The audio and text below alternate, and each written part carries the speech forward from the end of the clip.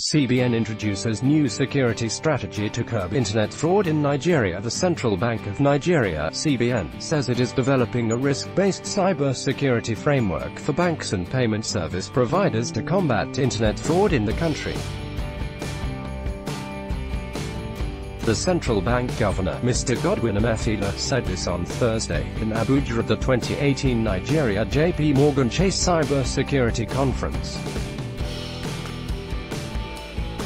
Emefiele, who was represented by the Deputy Governor, Financial System Stability, Mrs. Aisha Ahmed, said the framework would ensure appropriate cyber security of data in Nigeria's banking system.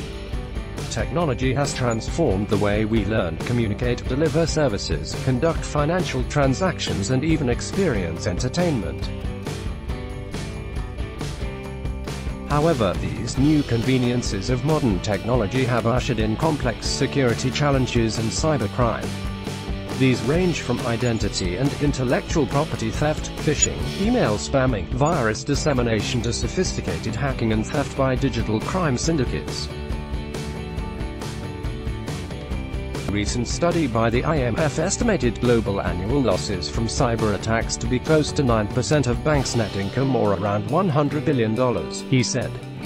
Emefiele reiterated the CBN's commitment to strengthening the regulatory and supervisory framework for cyber risk in the country.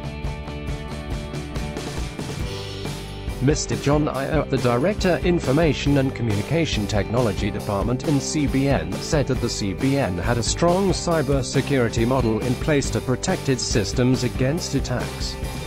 He said the CBN had improved its technology expertise to ensure that computers and other devices used by its staff could not be easily hacked. In addition, he said that the payment system, particularly the Society for Worldwide Interbank Financial Telecommunication, had also been reviewed to ensure security of the financial system.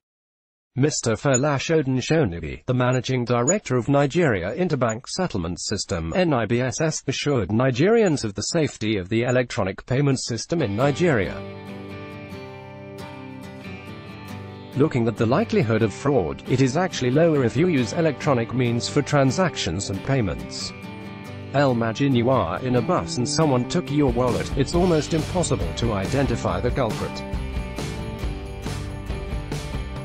However, if it's your ATM card, every transaction made with the card can be traced, which can lead to the arrest of the culprit, he said. According to the 2017 Nigeria Cyber Security Report, the country was losing about $127 billion yearly due to cyber crimes.